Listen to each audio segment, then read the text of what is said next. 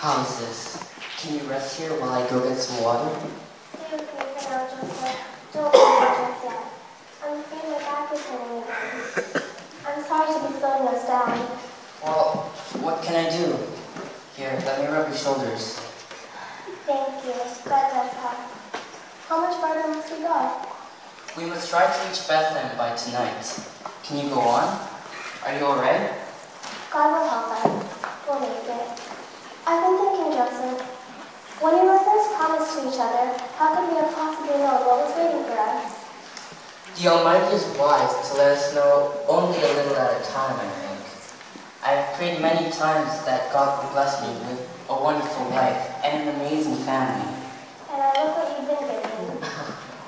Yeah, you're such a burden to me. But you know what I mean, don't you? I do know that God always hears our prayers and He always answers them. But we must be prepared for the answers to be much farther from what we would have planned.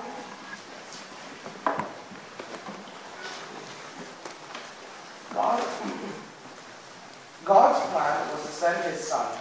Mary would carry Him. As rumor whirled around her, Joseph would accept the task of defending her and providing for her.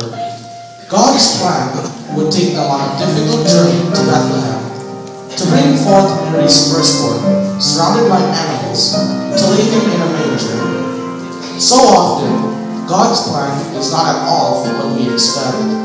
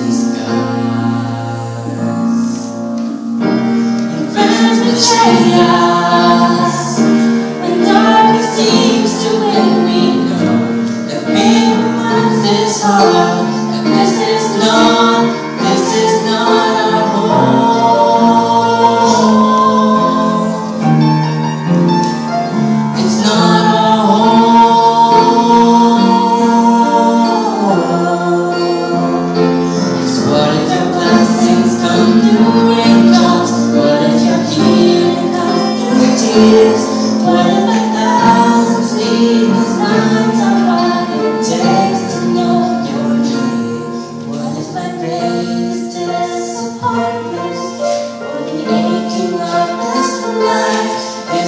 feeling of a greater thirst this world can't satisfy. And whatever trials of this life, in the storms of harvest nights, all your mercies in the skies.